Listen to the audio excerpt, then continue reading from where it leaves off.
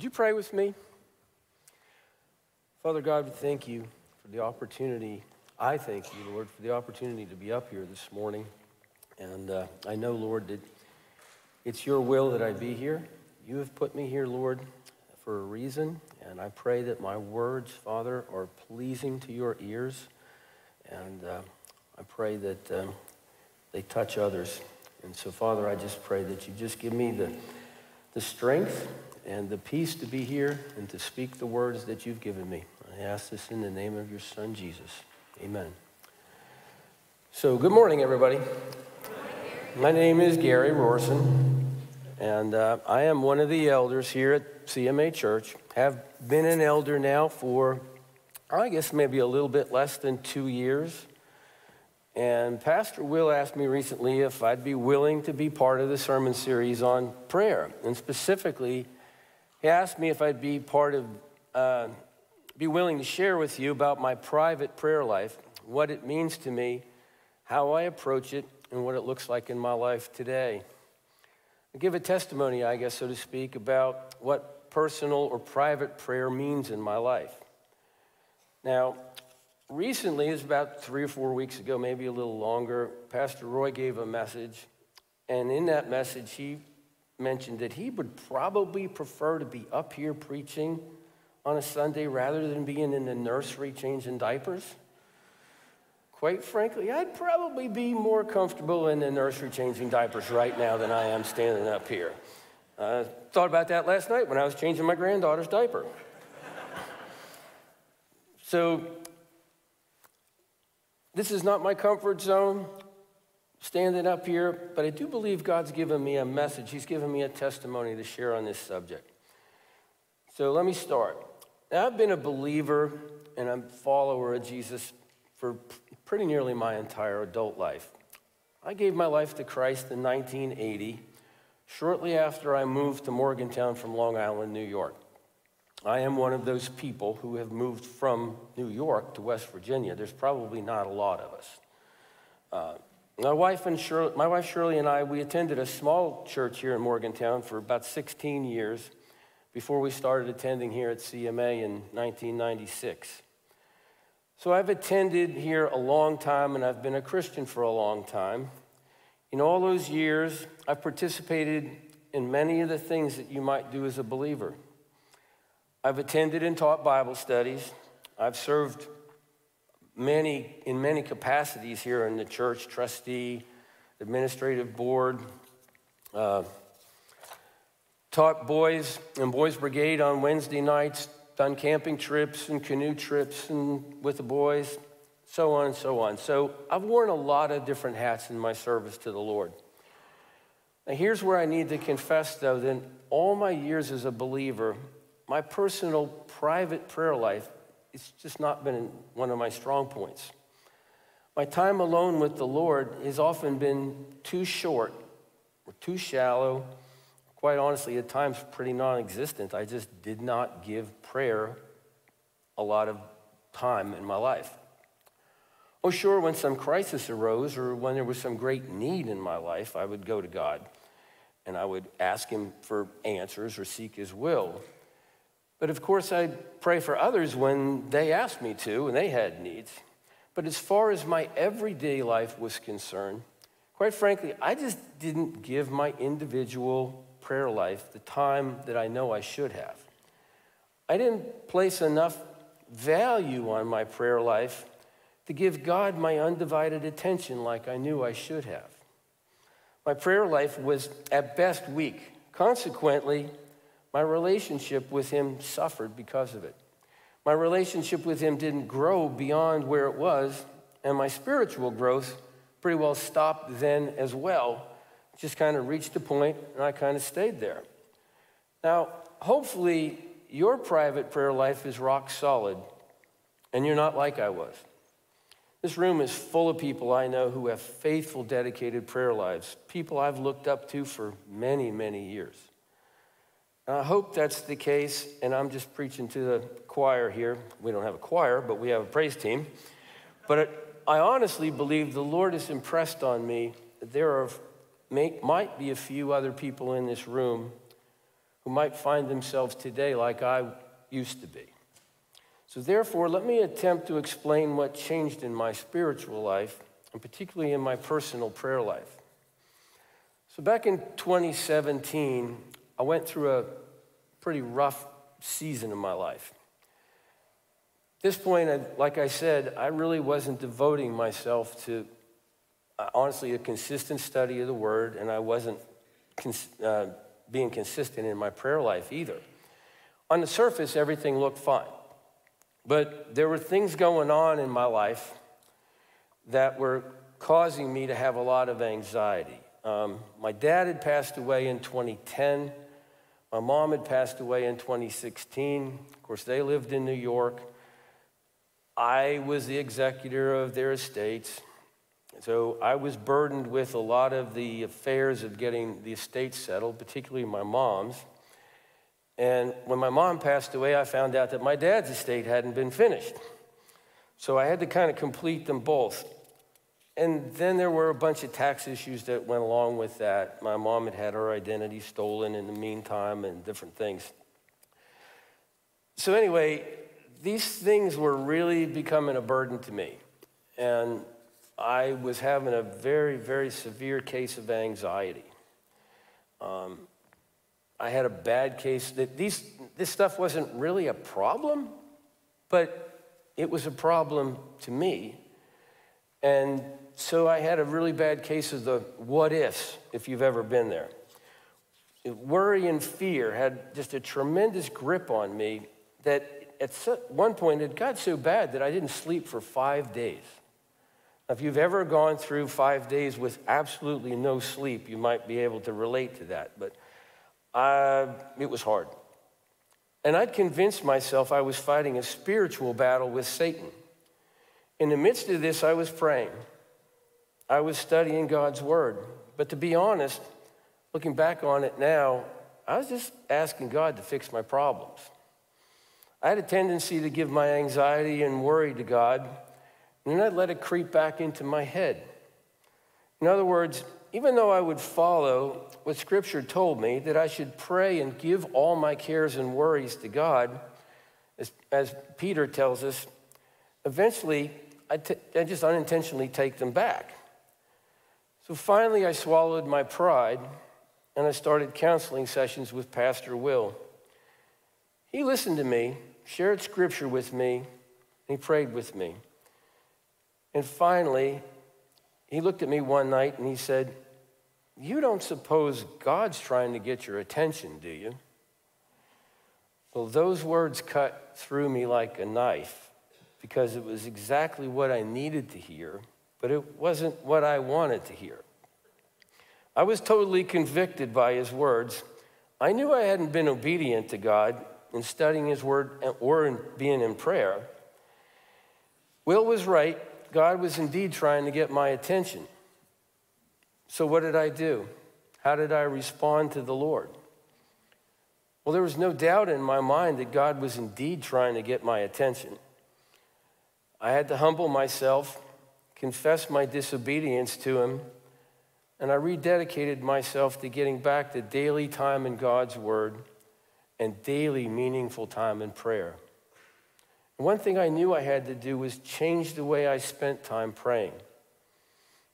I knew I had to be disciplined to be consistent. So I went to the Word and I looked at what Jesus taught us about prayer. In Matthew chapter 6, he tells us, when you pray, go away by yourself, shut the door behind you, and pray to your Father in private. Then your Father who sees everything will reward you. So I literally began taking the time in the morning before I left the house for work to go to my bedroom, close the door behind me, and get on my knees and pray. And I found that it was in those times that I felt the closest to the Lord. It became my time to slow down, my time to speak to him and listen to him. It became my time to offer my praise and thanksgiving for his being my great God and Father in heaven, to tell him my deepest thoughts and concerns and to thank him for all he's done for me, to offer him my prayers for my family and others, And when I would pray, it set me on the right path for my day. It put me in the right mindset before I went out into the world. And when circumstances would sometimes keep me from my normal prayer routine, I would find another way to make it happen. My daily prayer time, along with my daily time in God's Word, became the most important time of my day. And consequently, a new season of spiritual growth began in my life. My relationship with God from that point began to develop and grow again. So now, that's 2017. Fast forward with me a couple years to 2020. And I shouldn't have to remind you what happened in 2020, right? That was the year of COVID, the year the pandemic started. Well, in December of 2020, Shirley was diagnosed with breast cancer. And if you haven't been there, most of you should know cancer just rocks your world. I mean, and breast cancer treatment is really, really hard and long. But Shirley's the toughest person I know. And she managed that treatment amazingly well. And she has such an amazing faith. She told me two things right from the start. She said, "Don't worry, God's got this." And she also told me, "It's a good thing it's me and not you." Because nobody knows me better than Shirley does, other than God. Now, I watched her use her cancer as an opportunity to witness to others about her faith. And I watched God hold her up through the treatments and the surgeries to bring her the miracle of healing and freedom from cancer that she has today. As for me, the message he sent me in 2017 and the subsequent change in my spiritual life had prepared me for the challenges and the difficulties of walking with her through her cancer journey.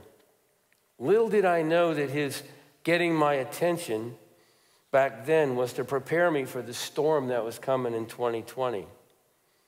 But I like to think I was ready. During that time, I spent more time in God's Word and more time on my knees praying than I ever had before.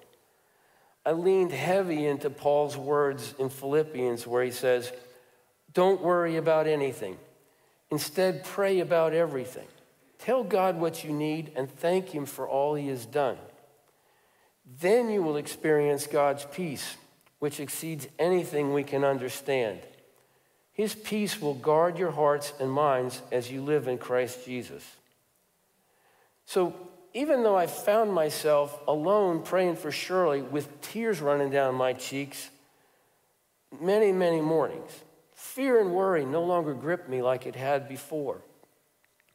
I like to think that I had grown in my faith and my walk with the Lord sufficiently to the point that I could simply pray and trust Him and then be at peace with the difficult circumstances we were in.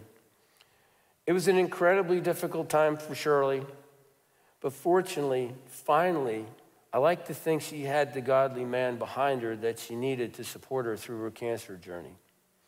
And praise God for His answers to my prayers and the prayers of many of you. She's cancer-free today. So since then, my personal private prayer life has continued to grow and develop as my relationship with the Lord grows deeper. For the most part, I still stick with my discipline of going to my room alone, closing the door behind me, and praying first thing in the morning, because I've learned that this is what works best for me to stay disciplined. But I also find myself praying a lot more at other times of the day now as well. Some days I feel like my whole day is filled with prayers as the Holy Spirit guides me through my day. Now I realize that what works for me may not work for everyone else the same way. I mean, a mom with small kids in the house, she can't lock herself in her bedroom. She might want to, but she can't. Students might not have the space in a dorm or an apartment to be able to go lock themselves away for a while.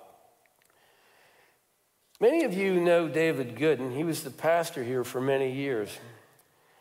One friend of mine shared an article with me recently that Pastor David wrote in the Alliance Life magazine in 2015.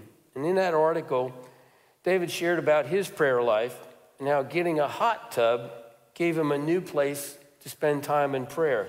He actually called it his prayer tub in the article. I don't have a prayer tub, but I can certainly relate to the need to have my own space to pray alone. We see in the Gospels that Jesus lived his life in constant communion with the Father. We see how important time alone in prayer with the Father was to him. Time and again, we read how Jesus went off alone, a lot of times up on a mountain, or to some deserted place to pray. Some of those times we see that are in the first chapter of Mark, right before he travels to preach. In Luke chapter 6, verses 12 through 16, right before he chooses the 12 disciples from among his followers.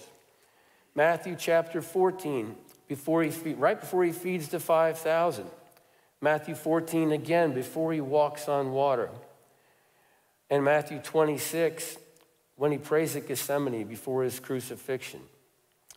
Clearly, time spent alone with the Father was critical to Jesus' ministry. And when he prayed, things happened. If we hope to model our lives after his, to become more like him, then we need to be consistently in prayer to our Father in heaven, much the same as he did. Now, obviously, we can't run to the top of a mountain every day to pray or jump in a hot tub or lock ourselves in the bedroom. But my experience tells me it's critical that we find some way to make it happen, however that might look to each of us. And I realize, too, that how we pray can also be different for each of us. I think sometimes we think our prayers have to be long and elaborate and flowery, using big words and such. But this is our time alone with God, just that, time alone, one-on-one. He's not worried about the words we use. Worrying about how we present our prayers to him shouldn't be a stumbling block to spending time in prayer. In Romans chapter 8, Paul teaches us that the Holy Spirit helps us in our prayers. He says, and the Holy Spirit helps us in our weakness. For example, we don't know what God wants us to pray for, but the Holy Spirit prays for us with groanings that cannot be expressed in words. And the Father who knows all hearts knows what the Spirit is saying, for the Spirit pleads for us believers in harmony with God's will. And Jesus teaches us that God knows our needs, so we don't need elaborate prayers.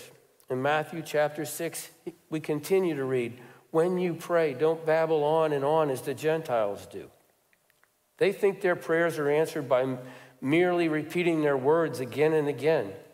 Don't be like them, for your Father knows exactly what you need even before you ask him. So be encouraged in the thought that God isn't worried about the exact words we use when we pray. But if you should find yourself at a loss as to where to start, if you have a time where the words just aren't coming, you can follow, again, what Jesus taught. When the disciples asked him to teach them how to pray, he gave them this prayer. And he said, in this manner, therefore, pray, our Father in heaven, hallowed be your name. Your kingdom come, your will be done, on earth as it is in heaven. Give us this day our daily bread, and forgive us our debts, as we forgive our debtors. And do not lead us into temptation, but deliver us from the evil one. For yours is the kingdom and the power and the glory forever. Amen. Now we know this. We usually refer to it as the Lord's Prayer, or some people refer to it as the disciples' prayer, since Jesus gave it to the disciples. New King James Version captions it as the model prayer. There are 3 petitions there that are directed towards God, upward towards God, and 3 that are directed towards our needs to God. Jesus says, pray like this. We can model our prayers after this. It gives us a starting place. Direct your prayers to honoring and respecting God. The 3 other petitions are asking for your needs or the needs of others. Again, our prayers don't need to be overly complicated. Jesus says, your Father in heaven knows your needs before you pray them. And that's good, because I've got to admit that sometimes as I pray, I get pretty overwhelmed by the sheer numbers of prayer requests I have before me. And the needs can be overwhelming, and if I'm not careful, I can find myself just bringing a long list of prayers to God without honoring and acknowledging just how great a God I serve. I'm praying to develop my relationship with the Lord as well as bringing needs to him. And I have to remind myself sometimes that he's not a vending machine where I just stick my prayers in and hope answers come out. Honestly, some mornings I find myself just praying, God, how great you must be, how great you are that my one small voice this morning, you hear it. You're here with me in the midst of, there's got to be thousands, if not millions of other people that are praying at the same exact moment. And yet, God, you hear my one small voice. So as I begin to pray, I do my best to start in praise and worship to him and acknowledge him as the giver of all things. And it's important that we're consistent in our prayer life too. As I said earlier, Jesus was in constant communication with his Father in heaven. His entire life was spent in prayer. In Luke 5:16, we read that Jesus often withdrew to the wilderness to pray. He prayed all the time. Even as he hung on the cross, he was still praying. He prayed for his tormentors when he prayed, Father, forgive them, for they do not know what they do. And as he took his last breaths, he prayed, Father, into your hand I commit my spirit. The Apostle Paul in Romans chapter 12 tells us that we should continue steadfastly in prayer. And again in 1 Thessalonians, he tells us, rejoice always, pray without ceasing, in everything give thanks, for this is the will of God in Christ Jesus for you. Paul says to pray without ceasing. If our hope is for our relationship with our Father in heaven to continue to grow and develop, then we need to recognize the need for us to be in constant communication with him. My friends, we are incredibly connected in the world we live in today. Our phones, our devices, they give us the ability to stay connected to virtually everything going on in the world we live in. We have contacts for everything right at our fingertips. My encouragement to you this morning is this. Through Jesus, we are incredibly connected to God. We have the ability to be in immediate contact with him through prayer. We can come to the throne of God at any moment in any place. All we need to do is reach out to him in prayer. In Hebrews chapter 4, we read, let us therefore come boldly before the throne of grace, that we may obtain mercy and find grace to help in time of need. As I finish, let me say this. I am still very much a work in progress in the hands of the Lord. My private prayer life, it still remains one of my biggest challenges.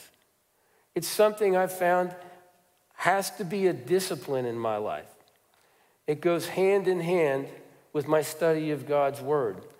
Those two disciplines together have helped my relationship with God grow far beyond where it was back in 2017. My prayer for you is that you can find the same growth in him.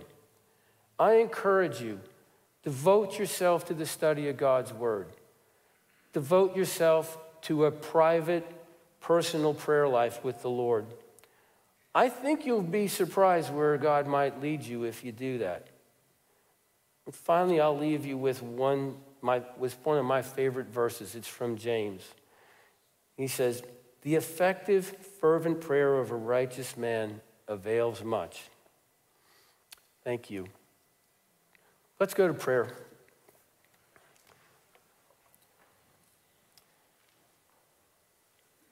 Father, I thank you, Lord, for giving me the opportunity to be up here and speak this morning. I pray, God, that my words have spoken to someone in this room. And Lord, as we come to you, I pray that we will seek you out in a much deeper, more diligent and disciplined way, God. I know, God, that I confess that I am still weak at times. But Lord, I just want to do what is pleasing in your sight. I want to seek your will in all that I do. I pray that we all are that way, Lord. So we thank you again for the time that you've given me this morning. I thank you just for how you've changed my life, Lord. Thank you, Father. Amen. Thank you, Gary. Thank you.